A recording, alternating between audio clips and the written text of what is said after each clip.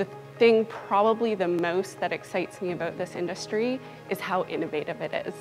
We do have this charge ahead of us where there is this decarbonization and being responsible to the environment and having that stewardship. And I think there's no better talent than oil and gas talent to rise to that challenge and solve that problem.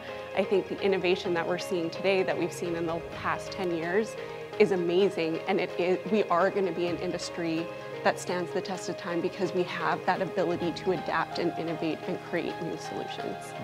I had similar thoughts. So one thing that's just really kept me engaged in the natural gas and oil industry is two of my favorite things are solving problems or a challenge and making an impact. And throughout my entire career, I've had a chance to continuously do that with an integrated team of scientists, geologists, engineers,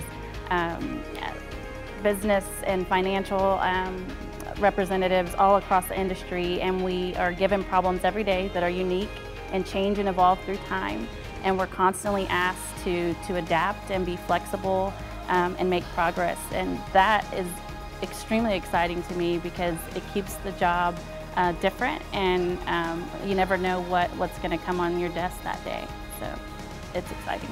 That's kind of what we're here for, and to me the conversation around the dinner table, when I tell my family, hey, this is what I do, I work for oil and gas, so I get asked, well, what do you do?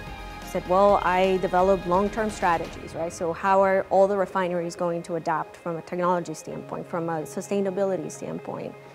What are we doing to improve safety, to reduce emissions? How much money the industry is investing to keep that, to make sure that the communities that all the different assets are in are safe. I'm proud to work in the natural gas and oil industry because I know that whatever direction this country wants to go in, we're going to be at the forefront of being a part of that solution.